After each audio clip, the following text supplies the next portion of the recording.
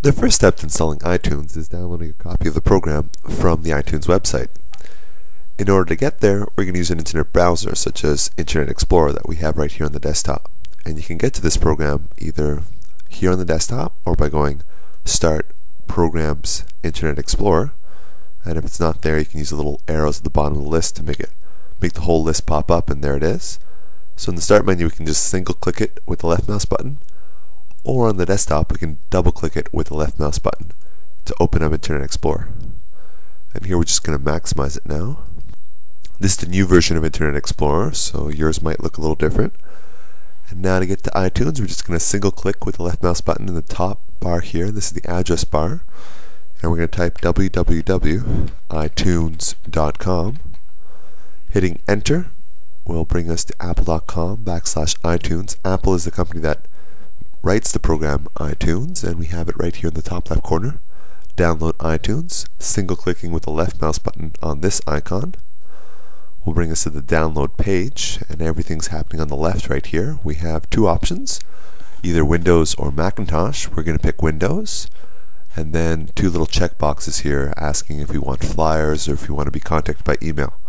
Unchecking these two boxes, we do not have to provide our email address, and we just click download.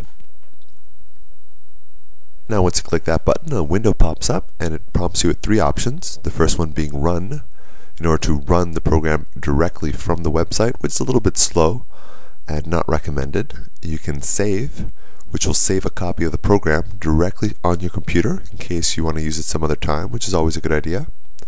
And the third button, which is cancel, in case you've changed your mind and you no longer want to download the program. We're going to click save in this case with a single click of the left mouse button. Now it asks us where we'd like to save it. Left hand side, we have some quick options here, and we can also look at the drop down menu. We want to save it on the desktop, so I'm going to single click the desktop button on the left hand side, and here I am. That's going to be my destination for this file.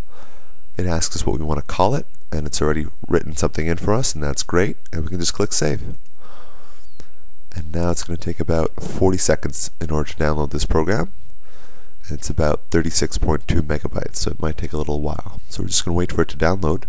In the meantime, we no longer need the Apple website, so we're just going to click close. That's a single left click of the mouse button in the top right corner where there's that red X. And now Internet Explorer is downloading the file from the website to the desktop, which is what we're looking at in the background here.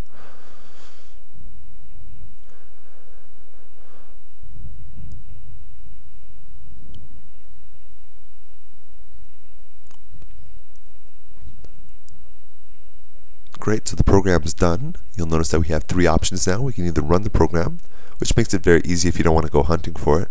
We can open the folder, so it'll go find where it is for us, so we can take the appropriate action that we choose. And then we can just simply close, which is what we'll do, just so you can see where it is. It's here on the iTunes right there, where the desktop is, and double clicking it will start the installation. And here we have Windows preparing to install. You have a little welcome guide here. You can click next on that. A contract that you have to agree to, and then you can click next. So you're presented with two options. The first one being install desktop shortcuts, which is always nice because then you have a little shortcut on the desktop and you can access iTunes quickly. The second one being use iTunes as the default player for audio files. You want to uncheck this box. And the reason why we want this box unchecked is that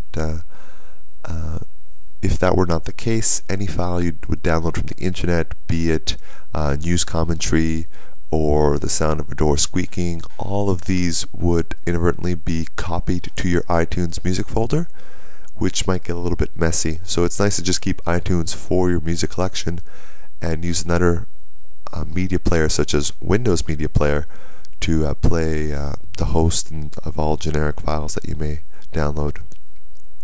Finally, at the bottom here, default iTunes language, we're just going to keep it in English, and destination folder, which we need not worry about because the default destination folder is fine. So we can go ahead and click install, and now it's installing on the system.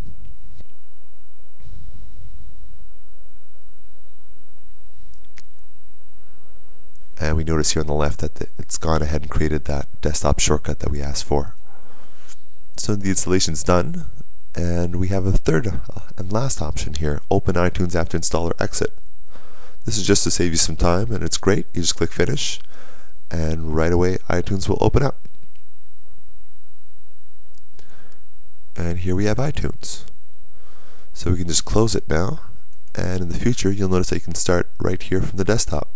Double clicking with the left mouse button will open up the program again.